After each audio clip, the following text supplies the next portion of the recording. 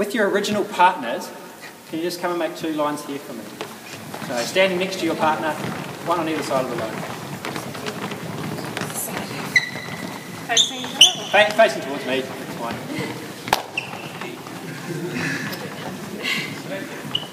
Okay, if this side can just take about 5 steps that way, this side take 5 steps that way. Wash your partner up with somebody else and make 2 lines again. So partner up with someone on this group, partner up with someone on this group. Yep. 2 lines again. 2 lines again. 2 lines again, yep. Make those 2 lines. Boss. Okay, we've got team A, team B.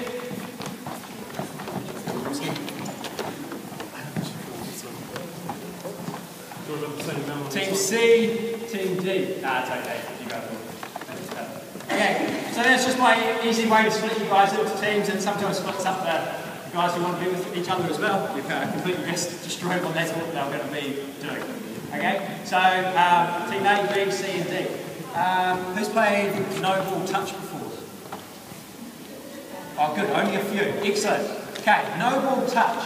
Great little game, great little starting activity. The way that we're going to do it is we're going to play on. We're going to use just the third, so third of this court. So team A and B.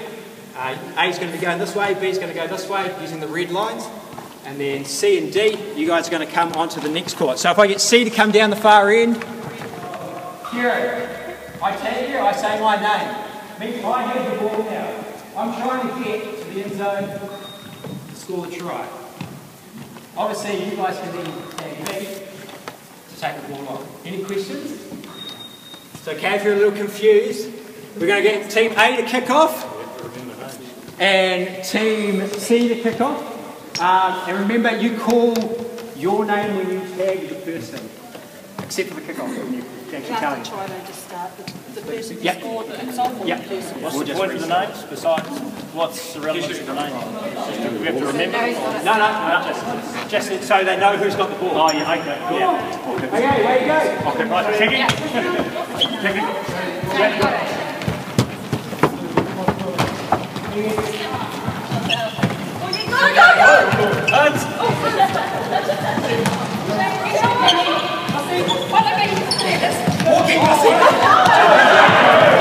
Tactics that you can do. It's like, well, I'll go sacrifice you up, and I'll come back and then you go back and still go through.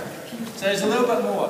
Variations of this, if you, maybe this is the beginning of the year, you're trying to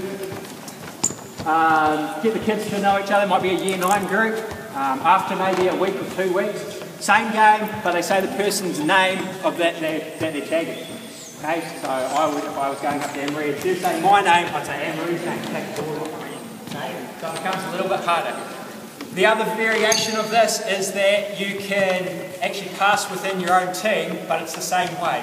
So if I had the ball and Anne-Marie wanted to take it off me, she'd still have to touch me and say her name, and then she could pass it down the line by just and so it's like spreading the ball. Again, it's about warming them up, having a bit of fun, spatial awareness, a bit of tactics there as well as you're going along.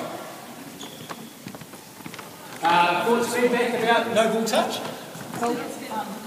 Yeah, simple game, easy to do, no equipment required. Very strategic.